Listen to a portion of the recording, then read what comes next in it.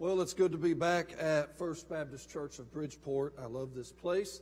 Glad my family got to come. Of course, it was either bring them or not come myself. So, no, I'm glad they got to come. And it's obviously a little bit more of a chore to drive, but the Lord gave us safety Monday and getting here. And I do thank God for His goodness and just all that's going on. I love you, Pastor. Thank God for Brother J.D., Miss Doreen, and his children, and just what a blessing they are to us. And then to the former pastor, Brother Willette and Miss Chrissy, just dear friends, and thank God for the influence both of these men have been in my life. And then I was thinking today, just all the friends and just the preachers here, Brother Cowling, and the closeness we share.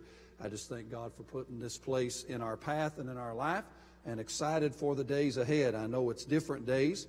We're really, I guess, even a little bit more stricter in our state than what they're requiring y'all to be, and it's been a little difficult, but the Lord's helped us and blessed us, and I'm excited about what God's going to do. I want you to open your Bibles tonight to the book of Exodus, chapter number 4. Exodus, chapter number 4, and I don't know that this has happened before, but I was been praying and studying and it wasn't a matter of what to preach. It was a matter of just trying to find the mind of God, and about everything I was praying about was things that I've preached recently in the last couple of months. I usually try to stay fresh if the Lord will let me in that when I preach out. But I preached this a little bit ago, and enough that I've preached a whole lot since then, especially doing devotions on Facebook and everything for our church. And I looked at it today, prayed over it, spent some time praying, felt like it was prayed over what to preach, and then got ready and got here and got up on the platform and started flipping through my Bible for my notes for it, and I don't know where they're at.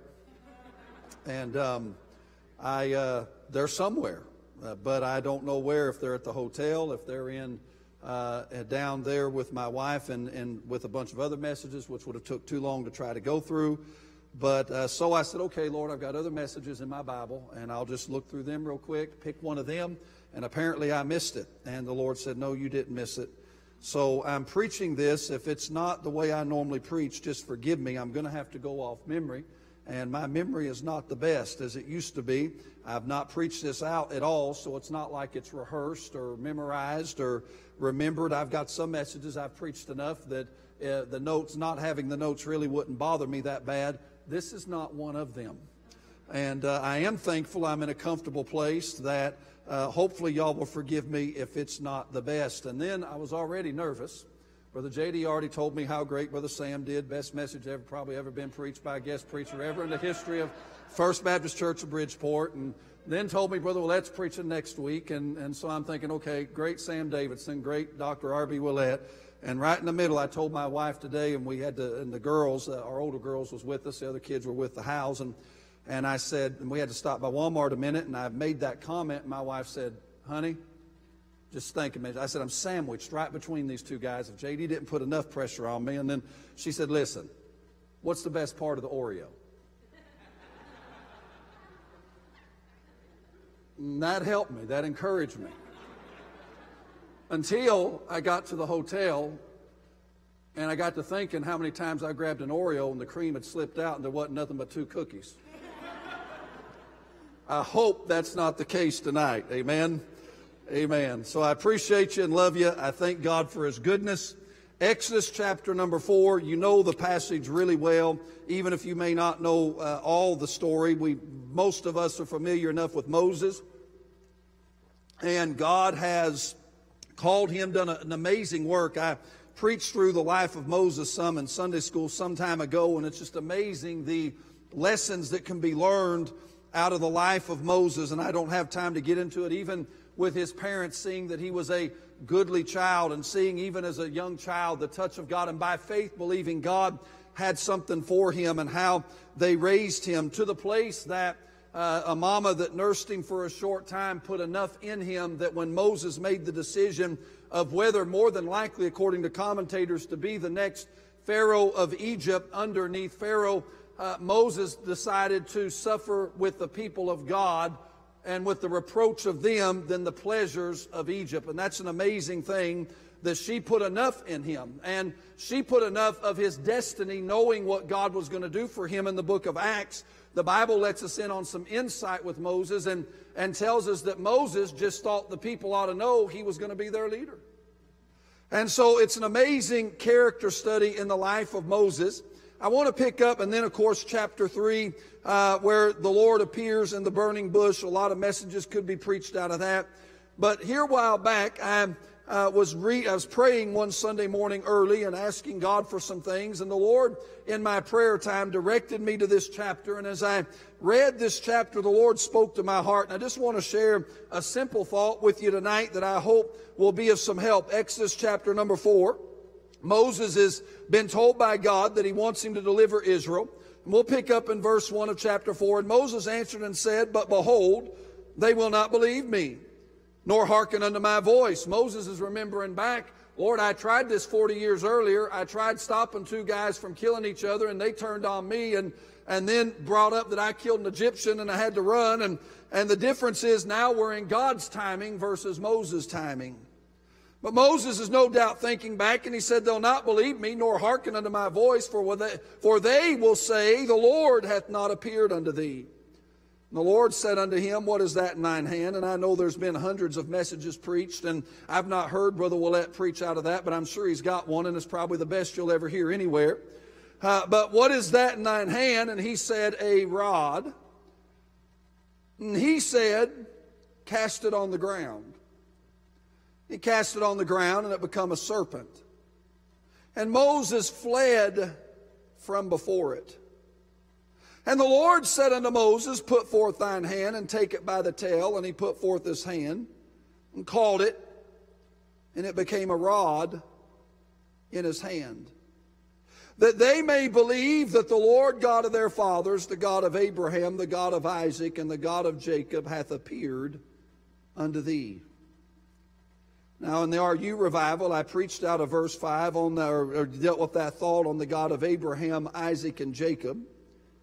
But I'm interested in verse number 3 tonight, where the Bible said, the Lord looks at Moses after asking him what he had and said, "Cast it on the ground." And I want to use that thought tonight and deal really with the subject of faith in our life. Maybe your faith is what it needs to be. I'll be honest with you, 4 months ago, I would have told you that I had great faith. I would have told you that I say great, I would say I thought that I had decent faith. I thought that my faith was pretty good compared to a lot. I'd seen God do a lot of things and trusted Him for many things, but God showed me that it wasn't near as strong as I thought it was, and used this passage to help deal with me about it. And I hope that it'll be a help to you. But I just want you to think with me for a moment. And again, I'm having to go off memory, and I've got points and subpoints of the subpoints in my outline, but I don't have that tonight. But I think I know enough of the message and enough that's in my heart to be able to help us tonight. And I want you to notice the faith that God required in the life of Moses. The Lord looks at Moses, and again, if you know the story, Moses doesn't think much of himself, and Moses is arguing really with God about what he can do and how he can do it. And before we jump on Moses, may I say that in some time in your Christian life, if you've been saved any length of time at all, you may not have verbally done it, but you've argued with God as well.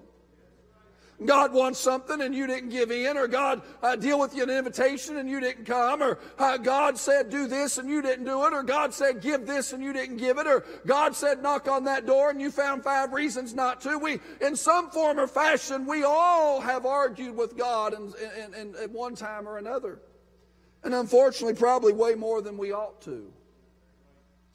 And the Bible said that Moses said, they're not going to believe me. They're not going to listen to me. That's a fair statement, by the way. I mean, who was Moses? And Moses had been gone for 40 years, and Moses was a fugitive, and he was viewed as a murderer by Pharaoh and the Egyptians. And why should they listen to him? And God said, Moses, what's in your hand? I'll remind you, for the last 40 years, Moses has been a shepherd. By the way, it didn't strike me the irony that to the Egyptians, the shepherd was the lowest of the low of the low. Moses went from being second in command, I believe, was going to take over for Pharaoh when he passed away, to the worst position he could be in the eyes of an Egyptian. I preached on Father's Day Sunday morning on Joshua.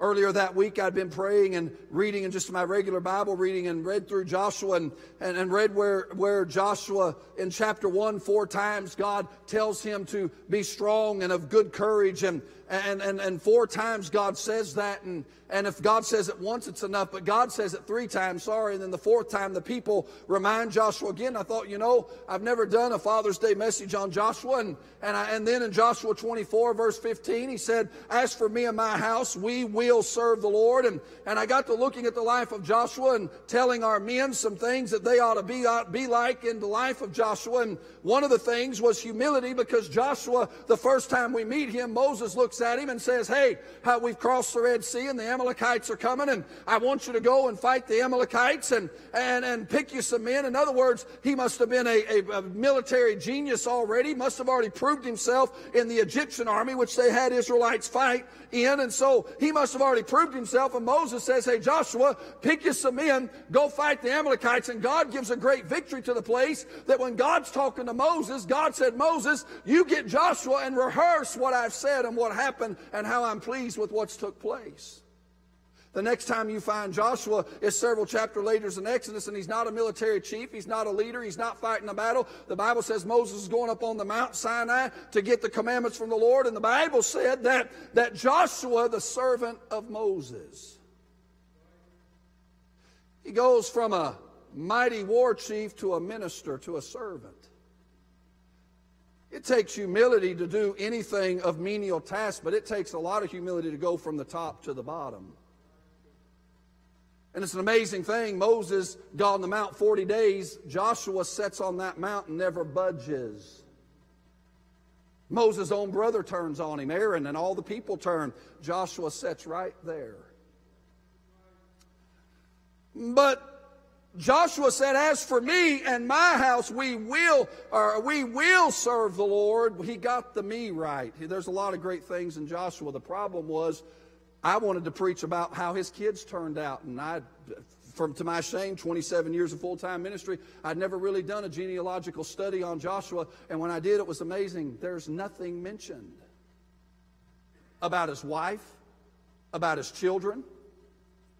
I went to Chronicles, and I thought, well, that gives all the genealogies of the tribes, and he's from the tribe of Ephraim. So I went to Chronicles and went to chapter number 7 and found Ephraim, and sure enough, I thought, okay, I'm going to at least get the kids' names. Hebrew names have meaning. Find out what his kids' names were, and then see how they turned out based on what he did.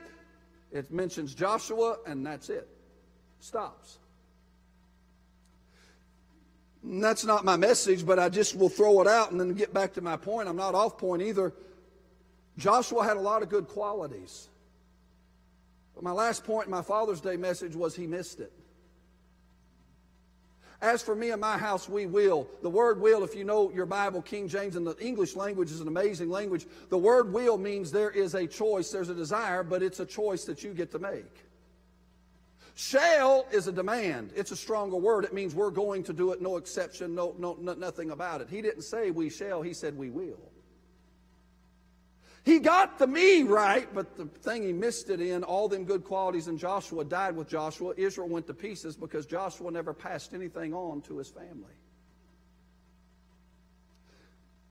Moses is a man that is what he is because a mom and dad said, "We see something in him and we're not going to let him turn loose." And although he's 40 years of age and been trained in the Egyptian schools, when he had to make a choice to suffer the reproach according to Hebrews with Israel or to live in the pleasures of Egypt, he said, "I choose Israel." That's not just a credit to him. That's a great credit to a mama that put something in him. Moses, what do you got in your hand? Well, Lord, I've got this rod. That staff is what I believe it was, that shepherd's staff. And he had it for years, and that's what they used. Listen, that staff was very important to him. It was prominent in his life. It was something of value to him. It was something of great price to him. I mean, that's what he used to herd the sheep. That's what he would have used to discipline the sheep. That's what he would have used to correct them and to pull them and to help them. I mean, that rod was important. And God said, what do you got in your hand? 1,000 messages could be preached on that. We've all got something in our hand that we can use. But what I'm interested in is once Moses said, okay, God, I've got the rod, the Lord said, throw it down. Cast it down. In other words, what God is saying is, give it to me. Take your hand off of it. What is it tonight that God wants you to take your hands off of? God looks at all of us and says, I want you to cast some things down. You may need to cast your family down. You know, it's amazing. As a husband or as a dad or as a mom or as a wife, we think that we're in control of our family or we're in control of how our kids turn out. Can I tell you the only way they're going to turn out is if you give them to God. The only way your marriage is going to turn out is if you give it to God. The only way a church is going to turn out is if you give it to God. And many times we get the idea if we hang on to it, that somehow it's going to be okay. And Moses for 40 years had operated with this rod. It was special. It was significant. Listen, it mattered to him. But God said, Moses, if you want to get to the next level, I want you to cast it down. To cast it down means I got to take my control, my authority, my will, my wants for that rod completely off, and I got to put it down at the feet of God. What is it that God wants you? Maybe it's your pocketbook. Maybe it's your job. Maybe it's your ministry. Maybe it's your marriage. Maybe, I don't know what it may be. Maybe it's something in your life that needs to be cast down. But God looked at Moses and he said, cast it to the ground. Now that takes some faith. How many times have you talked to someone, or preachers in here, you talk to someone and say, you just need to give it to God. Yeah, but if I give it to God, then what's he going to do? And what do we say? We always say, God makes no mistakes, and he doesn't. And God does everything right, and he doesn't. And listen, God's going to do some great things, and you just got to get to the place that you can give it to God. There may be some bitterness in your life, anger in your life. I don't know what rods you may have, but God says to you and I, if we're going to be used of God and see the power of God and make a different in someone else's life. And by the way, this whole conversation is not about Moses. It's about Moses being used of God to help someone else. You know where we've missed it in the Christian life? We think it's about us. God didn't call you to preach for your sake. He called you to preach to help someone else. God didn't give you singers' voices for you to pat yourself on the back on how great you sing. He did it for you to help somebody else. God didn't give Brother Cowling the ability he's got with RU and just an innate ability to relate to people in a way not many could. And God didn't do that for him to say, I've got the greatest RU in the world, and I believe he does. He did it for him to help someone else.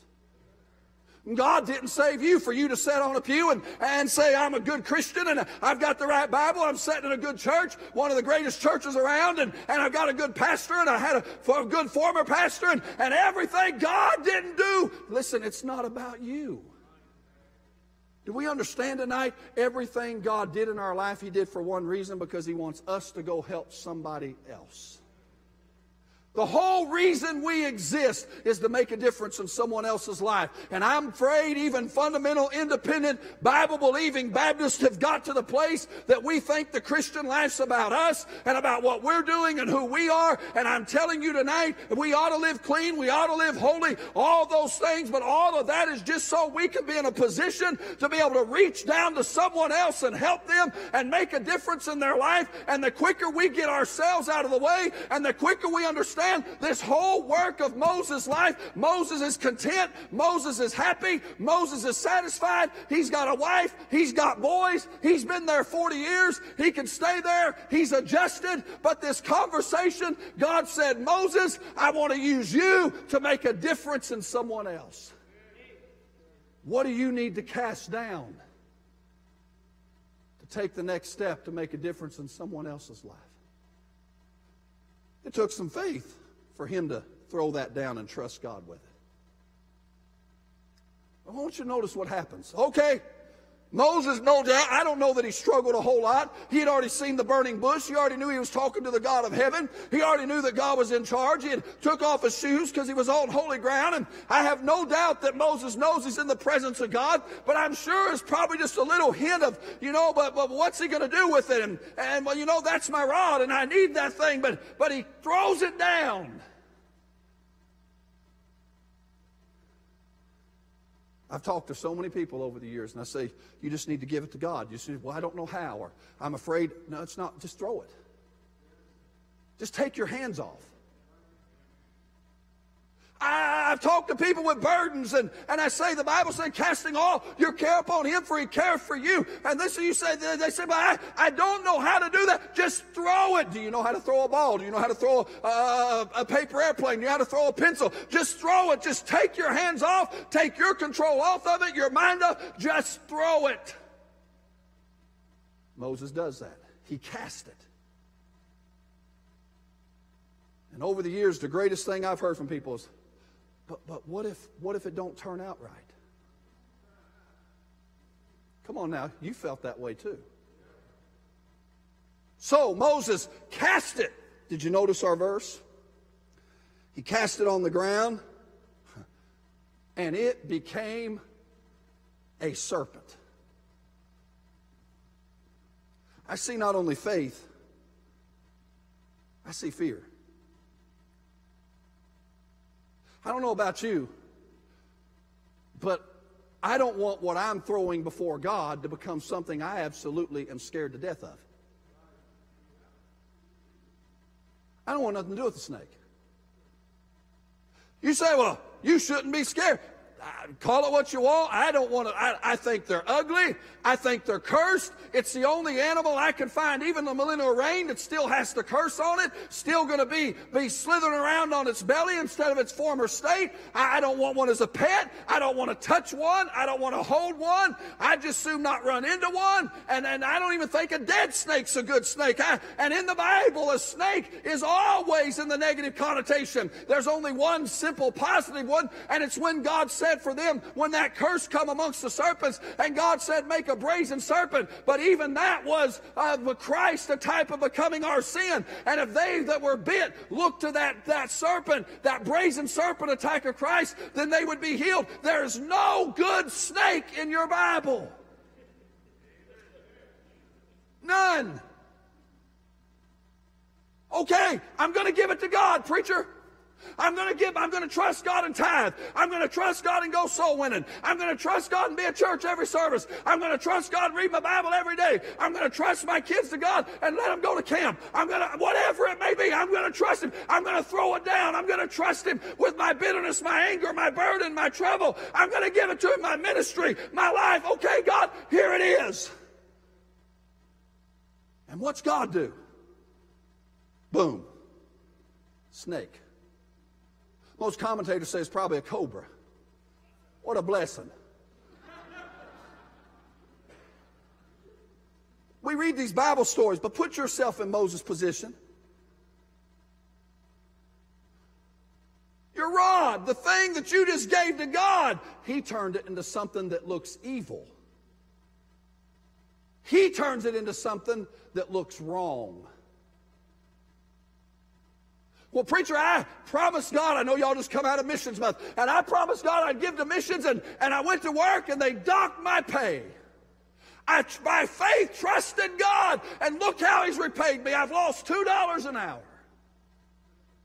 Ain't that how we do? I committed to read my Bible, and then the doctor said I'm going blind. I don't know what you've thrown to God in years gone by, but sometimes we cast it and God does something with it we never expected. God said, give it to me. Well, if we give it to him, is it not his to do what he wants with? If we give it to him, does he not make any mistakes? But I'm just saying from the human side, a snake? Really, God? I give you my rod? A snake? And before you criticize Moses, how many times have you gone to God and needing answers and needing help, and what you got in return was what you thought was a serpent? It looked like God wasn't being fair. It looked like God wasn't being just. It looked like God wasn't doing what he was supposed to do. I don't know what Moses thought. I don't know if he thought the rod was going to turn into a big cannon or if he thought it was going to turn into, I don't know what he thought. But I promise you, he never dreamed it was going to become a snake. And how many times in our life have we give something to God only for God to do with it the complete opposite we thought he was going to do? I talked to someone here a while back. I say a while back, it's been in the last year. And they said, I've committed my spouse who's lost. They're saved. They got saved. Their spouse is lost. They said, preacher, I've committed my spouse to God. I've let go. I've turned them over to them. I'm praying every day. I want to see God save them. God said to trust him. I'm trusting him. And that spouse has gotten meaner, gotten ornerier, and I don't know how much more I can take. You know what they're saying? I threw my rod to the ground and it became a snake. Why would God make it a snake? Why would God make it harder? I gave it to him, preacher, and it's harder.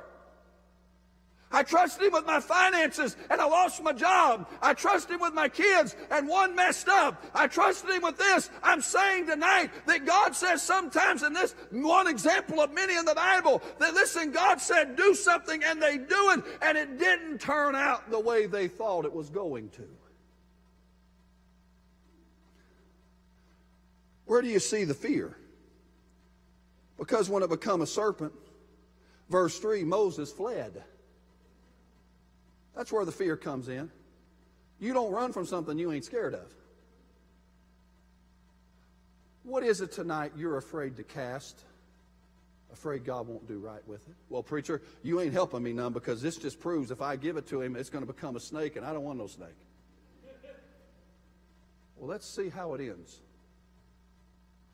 I see the faith, I see the fear, I see the fleeing.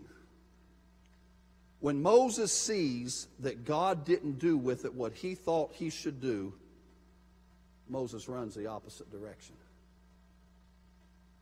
Is that not like us? There's preachers in here that's preached for many years, brother, pastor for many years. You know, and I've 27 years under my belt. Many of these assistants have served long enough. I can't tell you over the years how many people I've seen that God didn't do what they thought he should do, and they ran. They left church. They quit RU. They left the Sunday school class. They quit soul winning because they didn't see no one saved the first 4 times they went. They quit tithing because they didn't see God drop $20 million in their lap in the first month they tithed, and so it doesn't work, and it didn't do what Benny Hinn said it would do, so therefore it must not be real.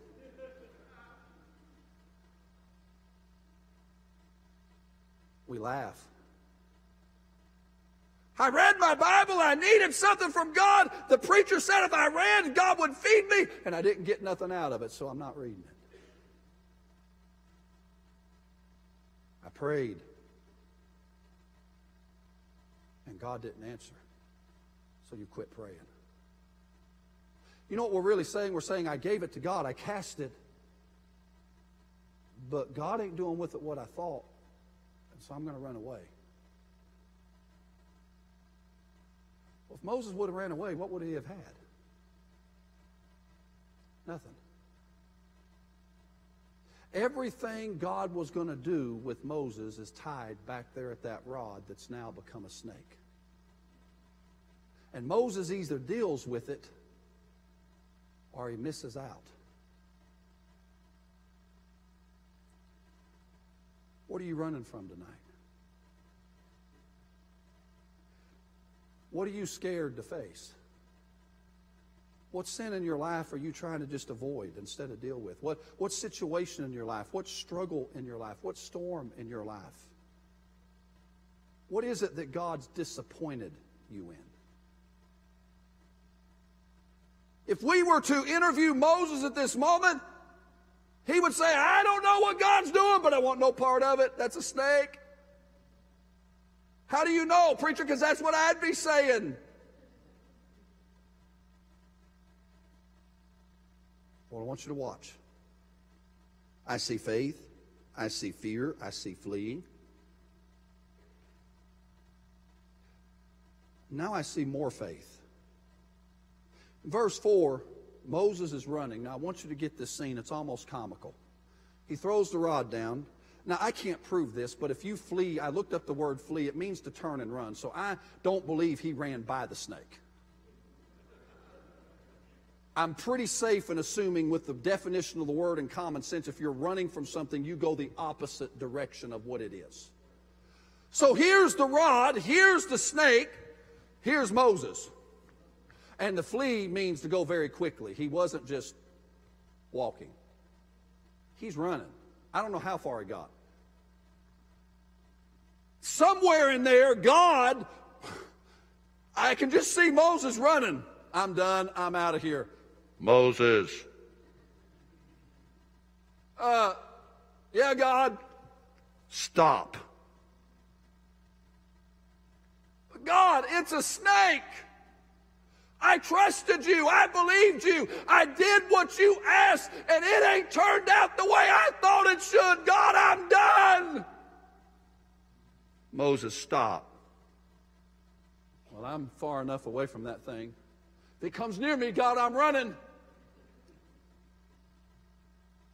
Okay, what do you want, God? Go catch it. Look at verse 4. Put forth thine hand and take it by the tail. How do you know he's a little way from it? He put forth his hand and caught it. Moses has to, God says, Moses, that thing you're scared of, that thing that you don't think I'm doing right in, that thing that you think is not going to work out, I want you to quit running, quit fleeing, turn around, go back to it, and grab it.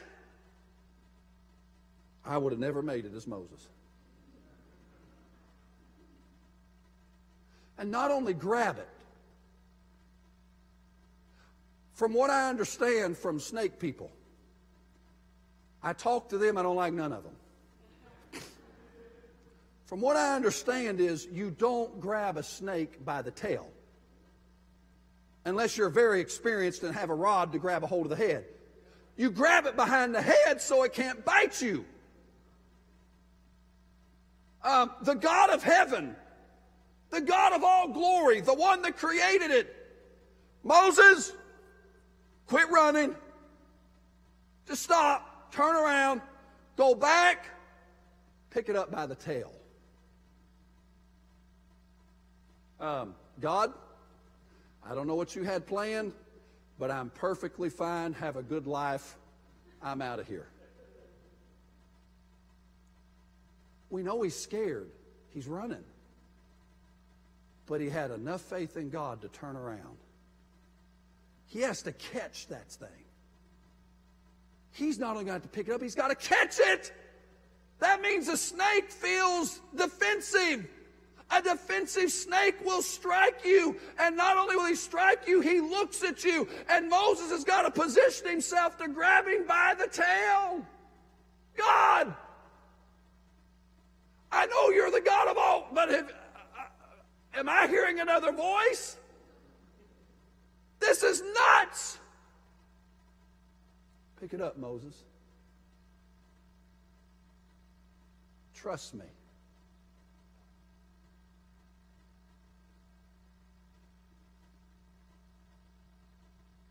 I believe the greatest sin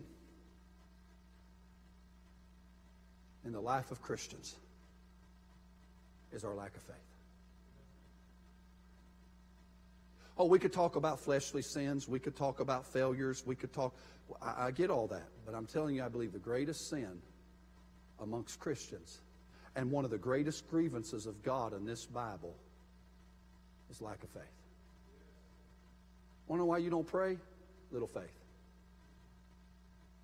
Boil it down all you want. Make any excuse you want. What it boils down, if you really believe God's the God of all gods and He has all power and can answer every prayer you pray and can give you, you would pray. Want to know why you don't read your Bible every day? Faith. Want to know why you're not faithful to church? Faith. Want to know why you don't give and give abundantly and give exceedingly and just see how much you... Faith. Faith failures.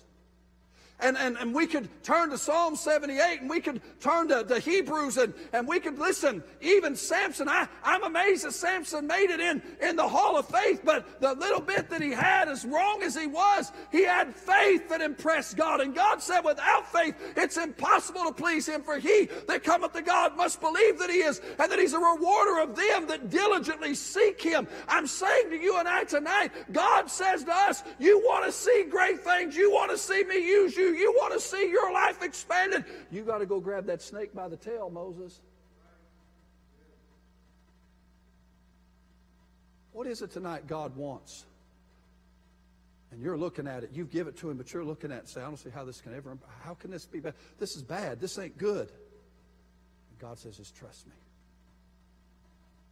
What directions has He given you that makes no sense?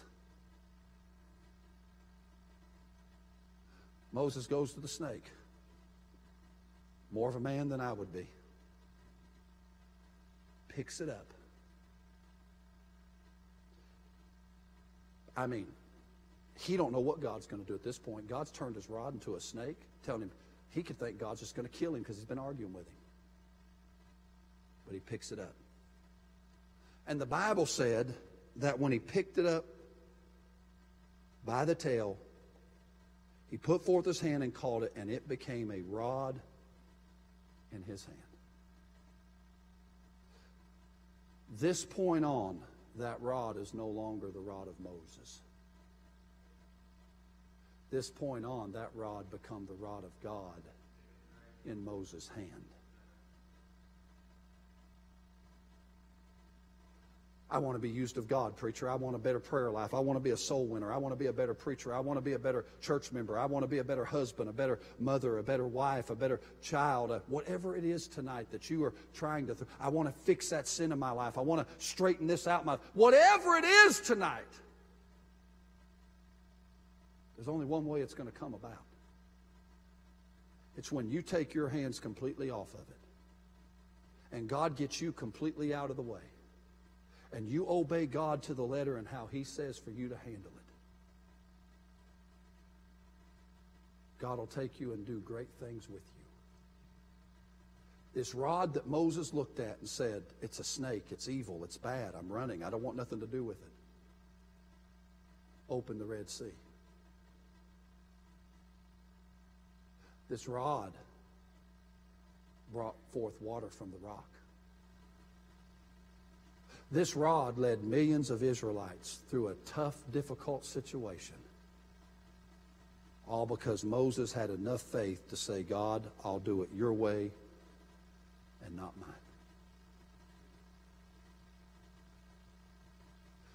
Proverbs 3 says this, trust in the Lord with all thine heart. Lean not unto thine own understanding. In all thy ways acknowledge Him, and He shall direct thy paths. Be not wise in thine own eyes. Fear the Lord, depart from evil. It shall be health to thy navel and marrow to thy bones. Honor the Lord with thy substance, with the first fruits of thine increase. So shall thy barns be filled with plenty, and thy presses shall burst out with new wine. God says to us over and over and over and over, I'm looking for somebody to do great things with. But you got to trust me. What do you need to cast down? What do you need to pick up tonight? I had a lot of other material, but that's what God said give. I can't speak for you. I can speak as for me and my house. This shutdown, lockdown, virus, God's taught me a lot of things about faith. One of the lessons he's taught me is I need a lot more of it.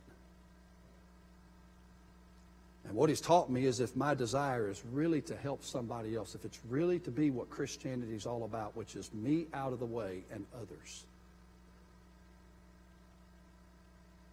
then I got to do it his way.